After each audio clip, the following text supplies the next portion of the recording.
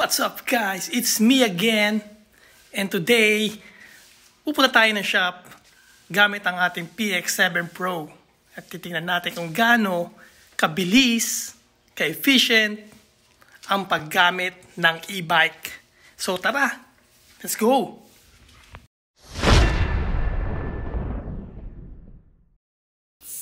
So guys, ito na yung X7 natin at tayo ay aalis na puntang shop sa Manila. By the way guys, dito tayo sa Bulacan. Malayo-layo rin po, about 20 kilometers po ang travel po natin. So tara guys. And guys, kung bago lang kayo sa channel na to, subscribe mo na yan. And click that notification bell. Like na rin po mga videos. Comment down below for any question or inquiries.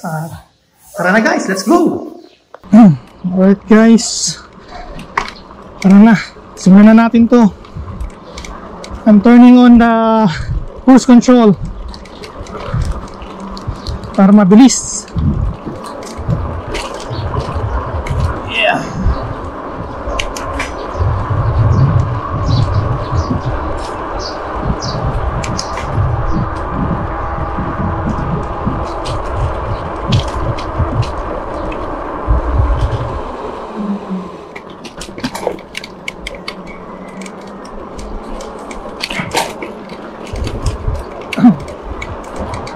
Napakadami pong hams dito sa amin.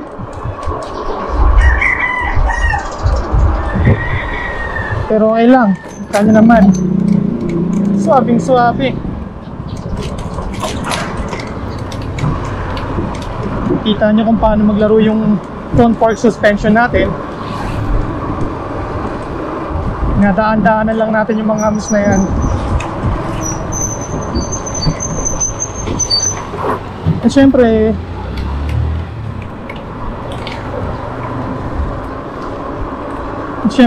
laking tulong din yung malapad nating gulong, yung fat tire natin na 4.0.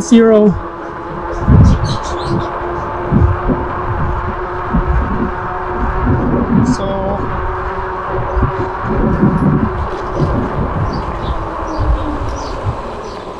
okay, gusto ng preno.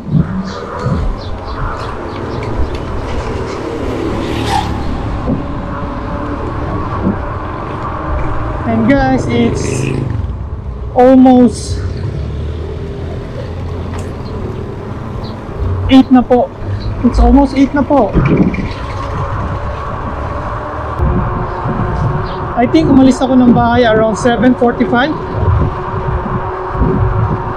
dahil tatry po natin makarating ng shop ng 8:30.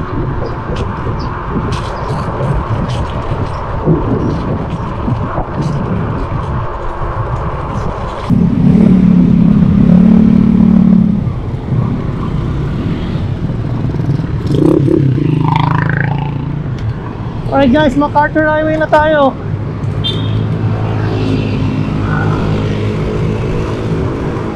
Papatsak na po tayo ng todo rito para mabilis.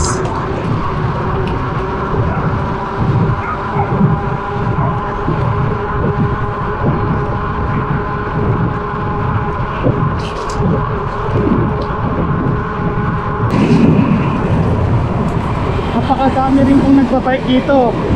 Kung makikita nyo mga kabiyahe, talaga naging part na ng buhay natin ang paggamit ng bike sa pang-araw-araw, mapabiyahe or pagpunta sa kanya-kanyang trabaho or saan man. Hi guys, I don't know if you can see, kung nakikita niyo yung LED display natin. Matakbo tayo ng around 42 something kph.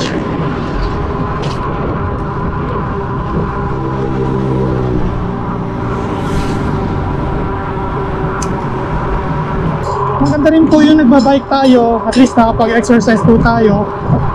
At the same time, magagamit po natin siya para makarating sa mga lugar na gusto natin puntahan.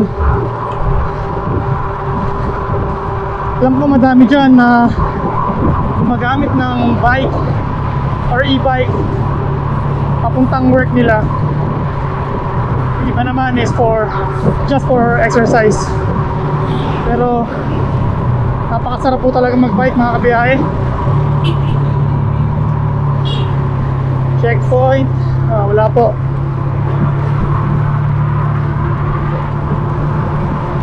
Alright guys, papasok na tayo ng Valenzuela. Yun ang kabilis, kita niyo yun.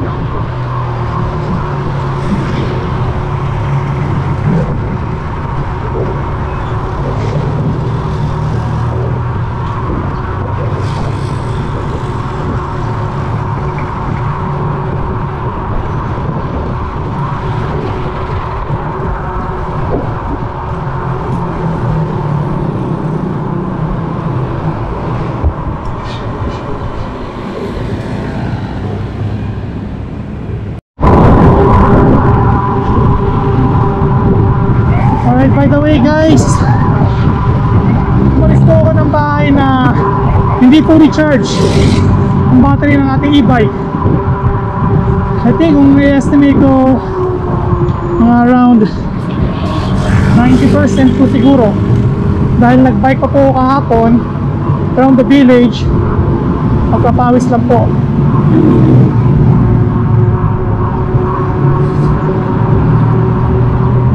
Battery po natin, tumatagal po to sa aking experience up to 100 kilometers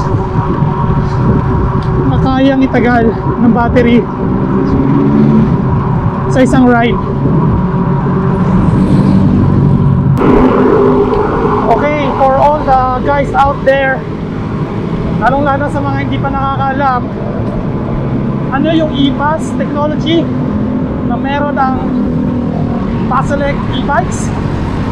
Well, nagcha-charge lang naman ito habang pumipidal ka. So the more na malakas kang pumidal, the more din na mag-charge yung battery mo. So that's the advantage of having a Paselec e-bike.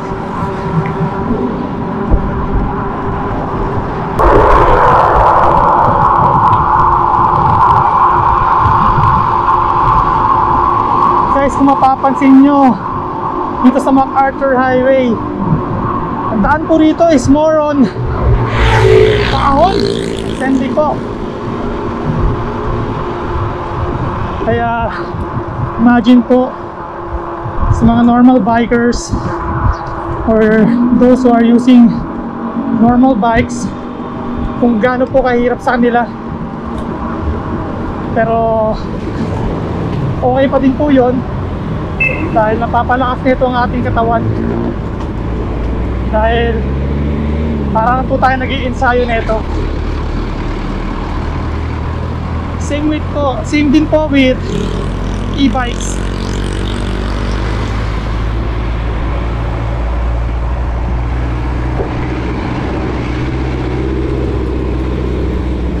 Hindi ibig sabihin porket naka-e-bike ka sobrang dali lang, sobrang easy, sobrang hindi porket naka-e-bike ka, not necessarily na sasabihin ng mga tao or sabi ng iba dyan na napakadali lang, walang kahirap-hirap, hindi ka napapagod, madaya yan. Well, hindi siya talaga totoo na madaya, dahil pumapadya ka pa rin naman not unless you're gonna use the throttle all the way. Pero normally tayo, lalo na sa mga regular bikers there, e-bikers there, hindi kami nagtothrottle. Siguro pag sobrang pagod na sobra after so many kilometers na yung pinadya,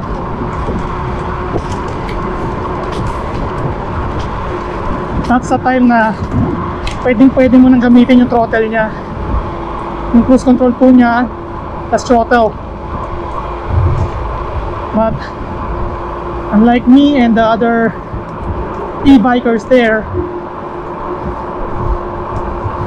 some of us don't use the pedal assist, but most of us use the pedal assist because that's the purpose of having an e-bike.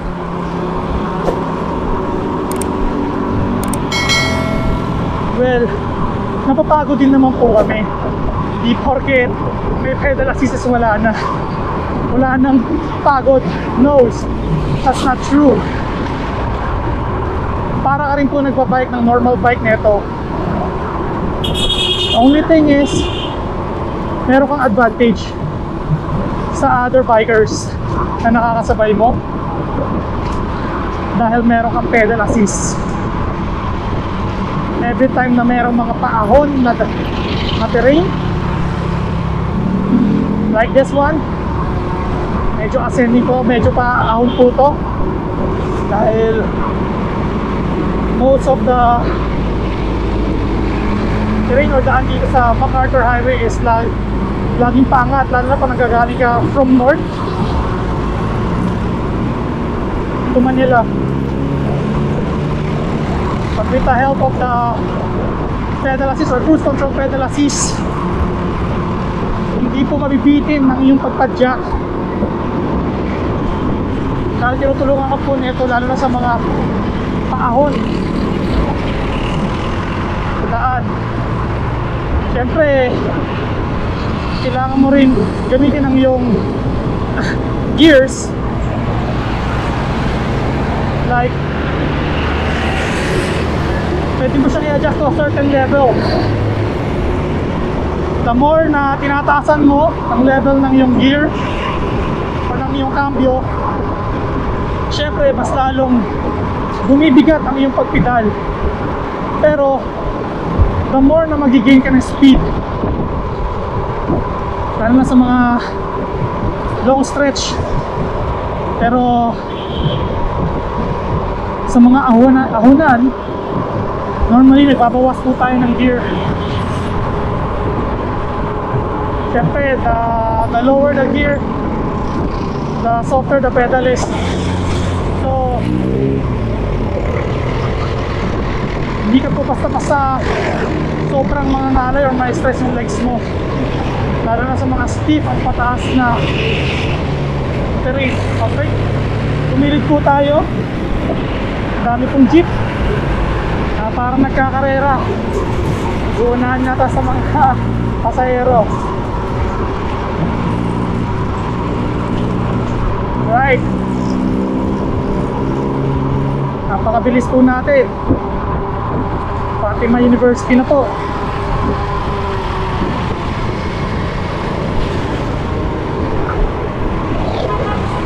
Few minutes lang, nasa monumento na po tayo, which is part of Caloocan.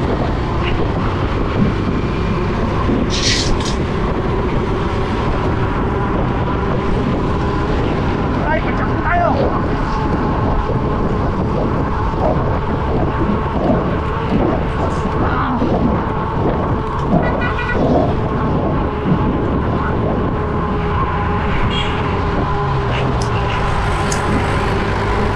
Kasi nagbawas po ako ng gear dahil packet po.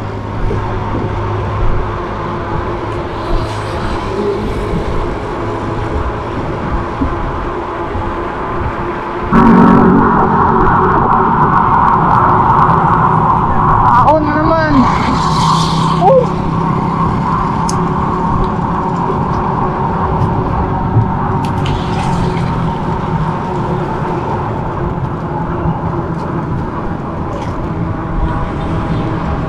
Alright, ito mahabang-habang ahon to. Kung nakikita nyo mga kabiyahe, tapos curve pa. Okay, let's go. Kaya natin to, walang kahirap-hirap to.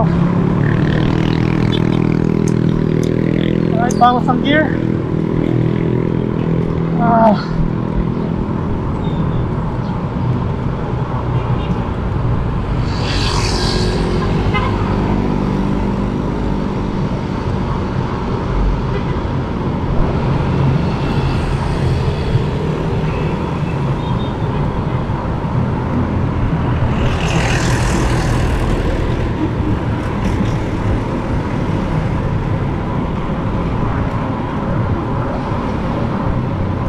grabe.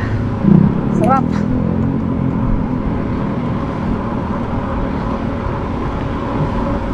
Medyo ngalay ang legs pero okay lang.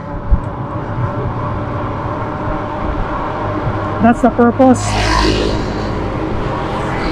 of cycling or ang pagbabike. Exercise. At the same time, parang training na rin po yan. Pampalakas ng ating legs. At syempre ang ating stamina. Yan, ahon pa rin po. Curve na ahon ulit.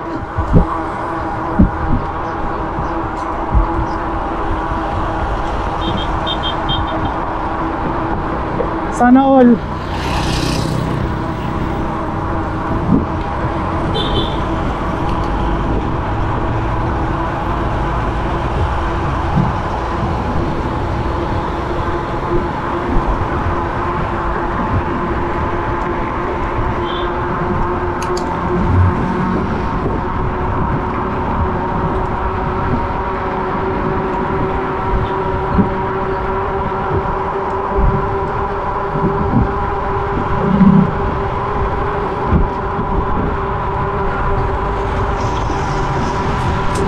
Siyempre guys, the more na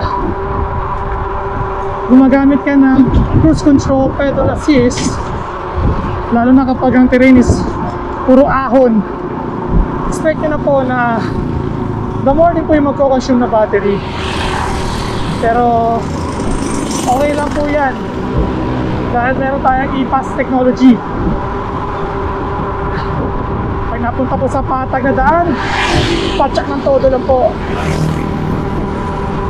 Siyempre mag-charge ang ating battery sa tulong ng ating e-pass technology.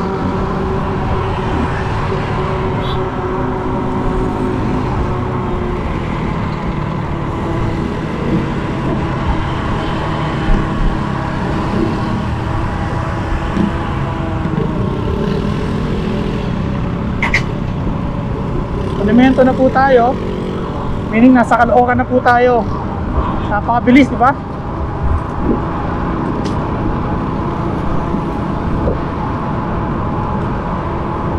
Well, all I can say is napakaganda po ng bike na to, ng e-bike na to.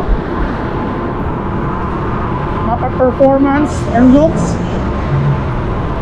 what can you ask for?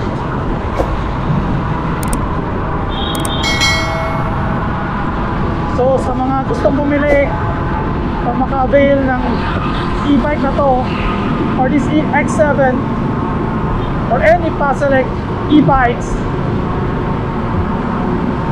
pwede po kayo pumunta sa showroom ng Viaje Manila, or you can contact us. Ilalagay ko po yung contact number or yung link sa baba po ng video na to. Magpapap po yan dyan.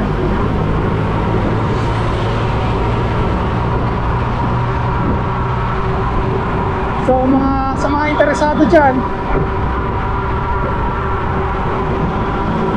pag gustong itry at magkaroon ng e-bike na to,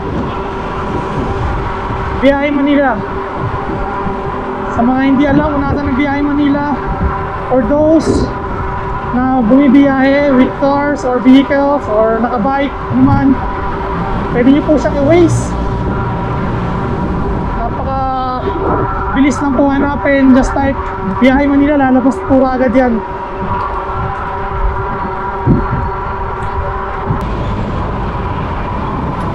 Alright, Apat Santos na po tayo. Malapit na po tayo sa shop. Alright, sana all. Sabi ko lang sana all.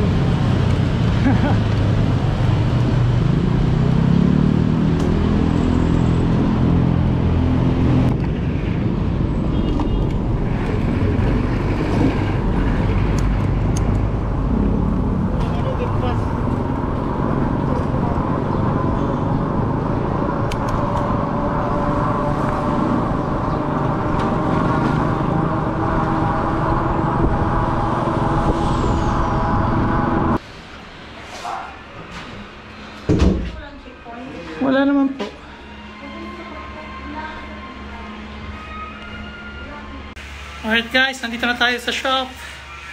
And tingnan po natin. Time check, 8:27. May 3 minutes pa po bago mag 8:30. Ganun po kabilis yung biniyahe natin. And yun po sa likod, mga stocks. Ang dami pa po yan hanggang sa taas. And syempre, dito pa sa isang stock room natin. So, guys, kung gusto niyo po mag-avail ng e-bike na to, you can visit us sa aming showroom sa 1845 Cavite Street, Santa Cruz, Manila. Viaje Manila lang po. Sa waze. Napakabilis pong mahanap niyan. And guys, syempre, reminder, safety palagi sa mga bumibiyahe. Safety first. And that's it guys. Once again, biyahe po tayo.